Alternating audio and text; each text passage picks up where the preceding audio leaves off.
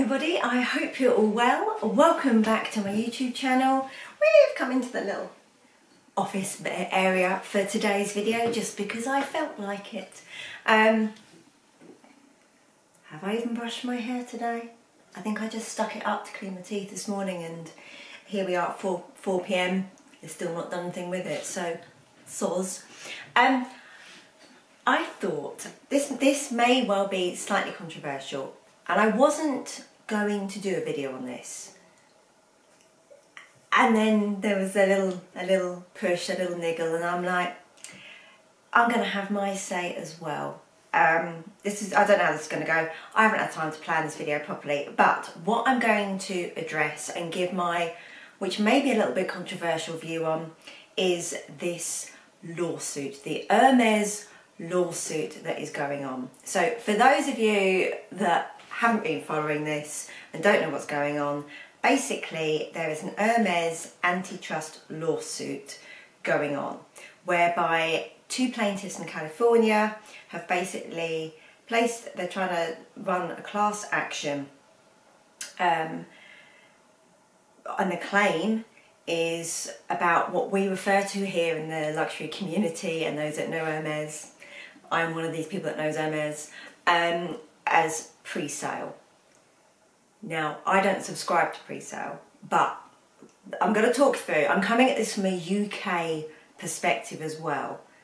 So bear that in mind because it is different. But what I'm seeing around this community and being bandied about from different YouTubers is a lot of opinion, it's more what's coming out of the comments as opposed to what people are actually posting in their videos. There is an awful lot of criticism of the brand coming out, and I think I find it quite sad to read some of the comments. I am a lover of the Hermes brand. That is my perspective. That's where I'm coming from. And that's not to say that I agree with everything, but that's where I'm coming from. And I think it saddens me a little bit to see some people getting so engrossed and caught up and almost enjoying the hatred. That's what I'm not liking to see. So anyway, basically, there's this class action. The claim is that there has been, like, almost basically we'll call it a breach of antitrust law. And basically, two people have been trying to buy a Birkin. For those of you that don't know, this is a Birkin. Mine is a particularly gorgeous Birkin 30 in toga leather in rose pourpre with palladium hardware. And it's my first ever Hermes bag, but more about that in a minute. So basically, they've been trying to buy one of these and hadn't been successful. But it's bigger than that. You know, this is where this pre-spend phenomenon comes in. So basically, when they've requested to make a purchase, the sales associate has said no and directed them to buy other Hermes goods, building up a purchase history sufficient to be approved for that. So that's basically it. There's been there's quite an interesting article that Purse blog there's on there, which is quite interesting, and there is some criticism of the actual filing itself. You know, things like typos and spelling errors and whatever. But basically, in a nutshell, the allegation is that Hermes will sell everything except for Birkins direct to clients on its website. We know that's not true. And also that Hermes has expanded millions of dollars in the United States advertising the Birkin handbag, and as a direct result they have sold thousands of them. Now, I don't live in America, so I can't say for that, but from my experience about Hermes advertising, that's not something that I would have observed in the UK, but I couldn't possibly say. And then another allegation is that Hermes has been able to increase the price of the Birkin because it requires clients to buy other items before they can buy one.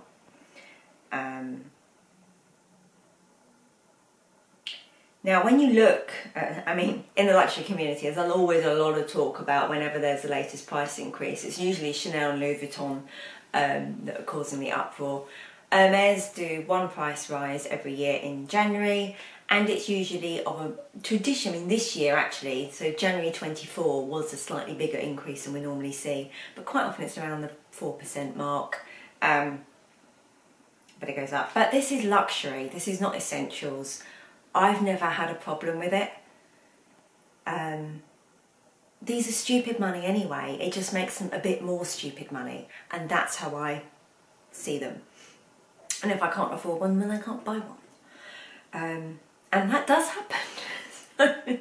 That is life. That's life with many other things as well. Other implications are that the Birkin's the only product that is never to be found in a retail store unless the client is deemed worthy of purchasing. Another point was that plaintiffs said that you know, a Birkin can never be ordered, and there's no way to order a bag in the style, size, colour, leather and hardware that a consumer wants.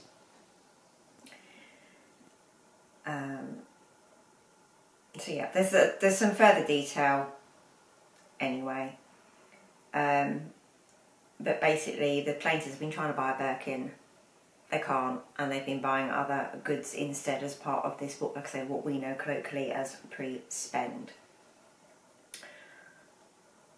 So where's this going to go?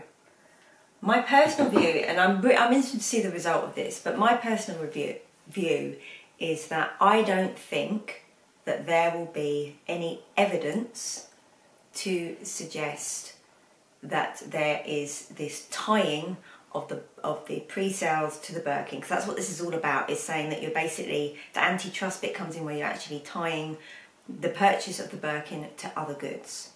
Now, I don't think, again, I don't work for Hermes, I'm not a lawyer anywhere in the world, but I just suspect that there will not be a written down procedure or guidance for staff saying that that is the policy, that that is the process.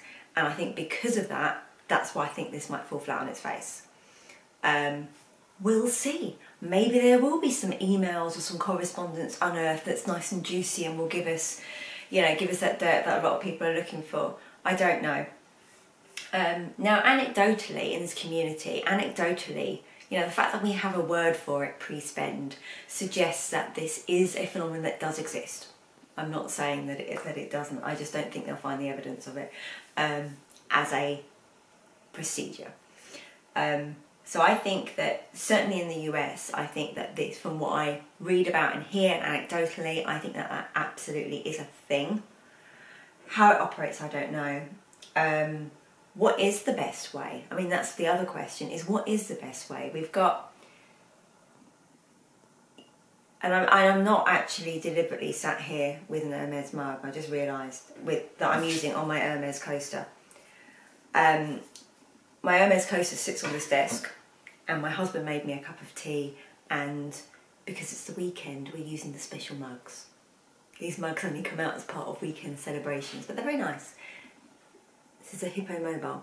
I just realised that I'm sat here with a Hermes mug, an Hermes coaster, and a Hermes blanket behind my chair, all of which are in their normal positions in the house.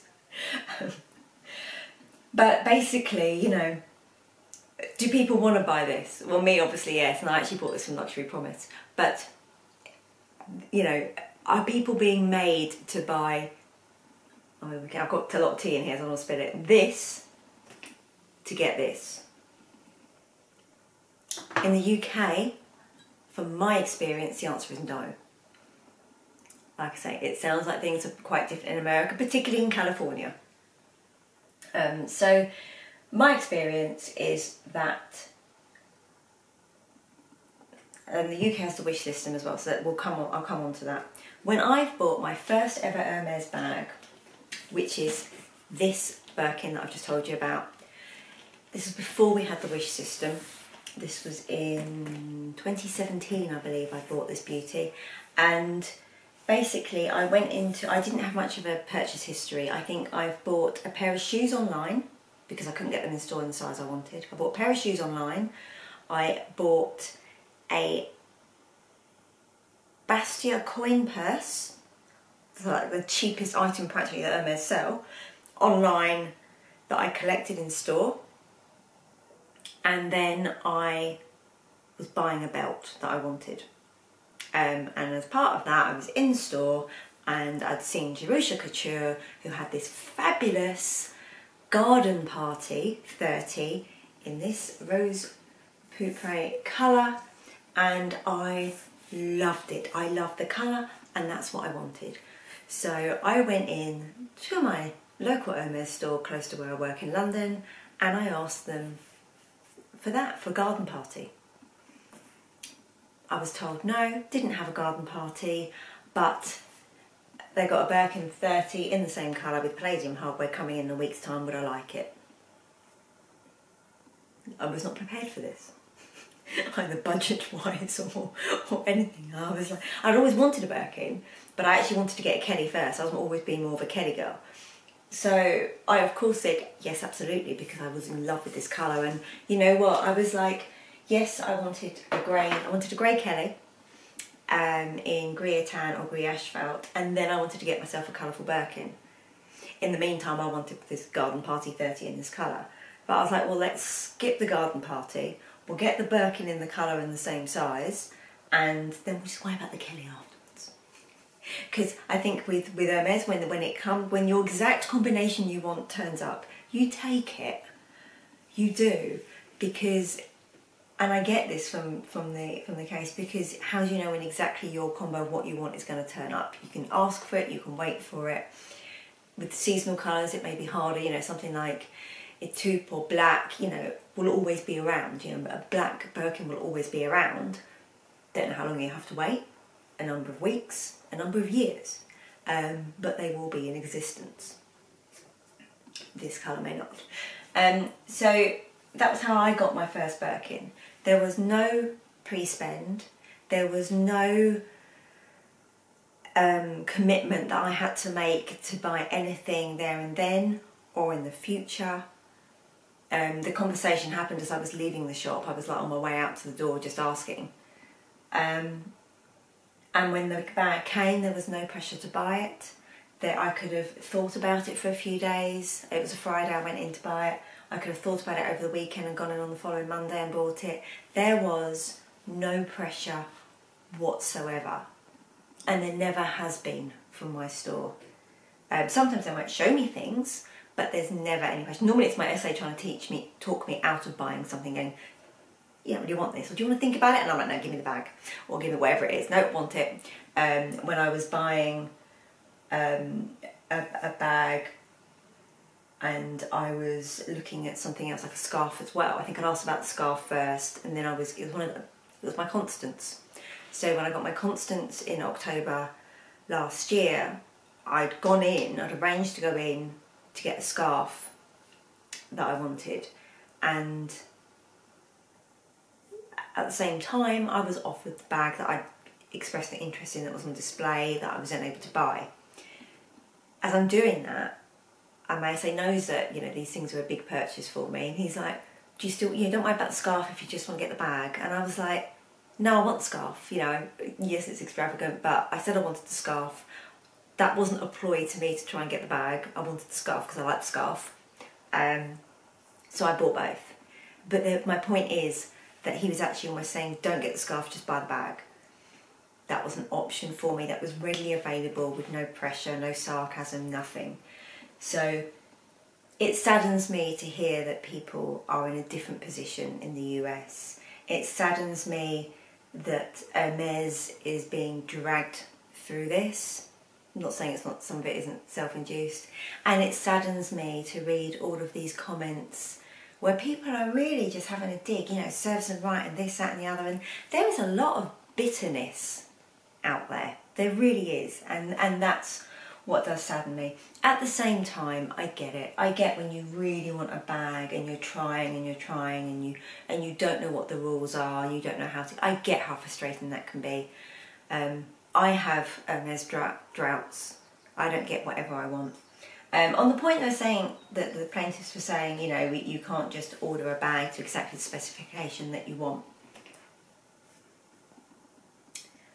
Clearly you're unaware of the a la carte or special order or HSS process.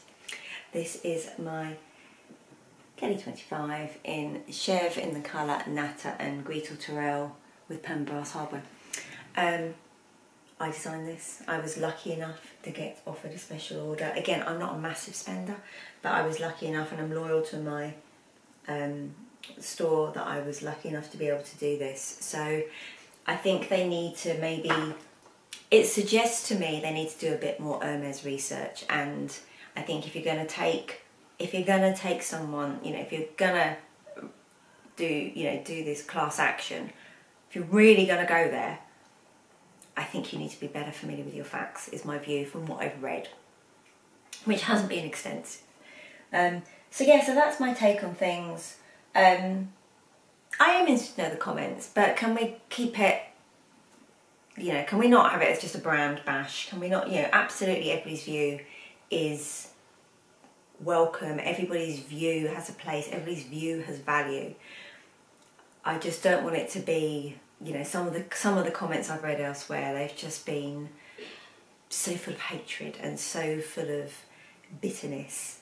Everyone's experience has been different. My experience with Hermes has been a mix. I've done a separate video and I'll link it at the end in terms of my, you know, the secrets of getting Hermes bags. I have a number of Hermes bags, some of which are boutique bought, like these two, some of which I bought pre-loved. Buy the bigger sizes pre-loved, you get them cheaper than retail. It's the small bags that go expensive, so anything 35 and above, you're going to get cheaper retail typically, unless it's very sought after. And particularly some of the exotics, that's where you can really save some money as well if you're into that. But, sorry, I digress because so many thoughts. So many thoughts, a little time. Perimenopause kicks in again. What was my train of thought? Let's have a sip of tea to remind ourselves.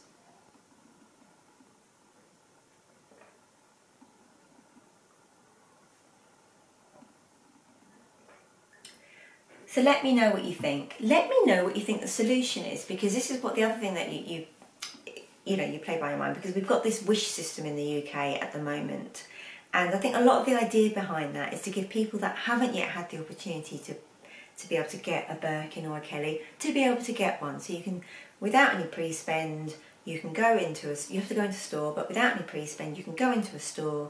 You have to be quite particular now, they've changed the rules slightly, but you do your wish. So you say, for example, I would like a gold Birkin 30 with gold hardware, please.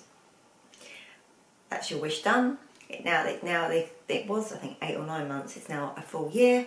You then have that wish, which is valid for a year, and you wait. And it may or it may not come in.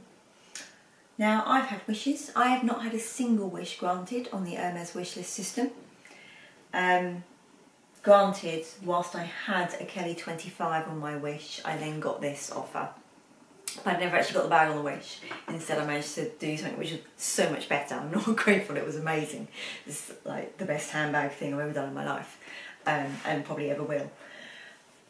But we have this wishlist system, and people that haven't got bags before are able to get them, and I do see in the community that that does happen. Then you've got other people that have maybe already got a good purchase history with Hermes, that have got wishes and they're just expiring. Mine have always expired. I'm very grateful with what I've got, and I enjoy what I've got, and the non-bag items I buy because I want them and I like them. I don't buy them with any other intent or purpose. So for me, it's not a game, and it's not unfair, and it's not anything else, because I do genuinely like the brand.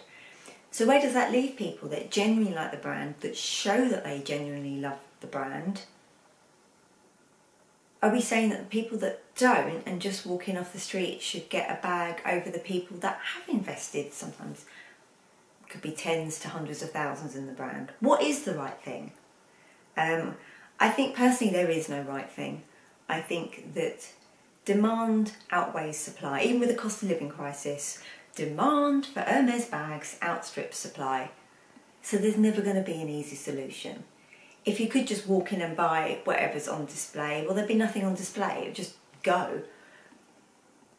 So do they need to invest in a greater training program, bring more artisans on board? Do they need to lower the exclusivity of the brand? What is the solution? I think it's quite interesting. I don't think it's an easy one. I don't think it's an easy one to solve at all. And I'm not going to pretend to know the answer. But I thought I would give my view. I thought I would address it. And yeah, let me know what you think in the comments. Let me know what your position is. I think it's an interesting one, and I'm definitely very interested to see how this plays out. And then what is the knock-on effect outside of America? You know, we say this case gets won by the plaintiffs. What does that mean for Europe? What does that mean for London? You know, which is where in the UK where we have the most Hermes stores. Not quite all of them, but the majority of them. You know, what does that mean? Does that mean that our system will change? Will it not? I think it's, yeah, I personally don't think that it would change because we have this wish list system. And I have certainly never experienced myself any pressure to buy non-quota bag items to be able to get a quota bag. But everyone's experience is different, and I can only talk from my own experience. But like I say, as an Hermes enthusiast, as a handbag lover, I thought that I would talk it through with you. So for me and two of my favourites, I know, it's okay, the door's shut, the others can't hear me. It's goodbye, take care, and I will see you very soon.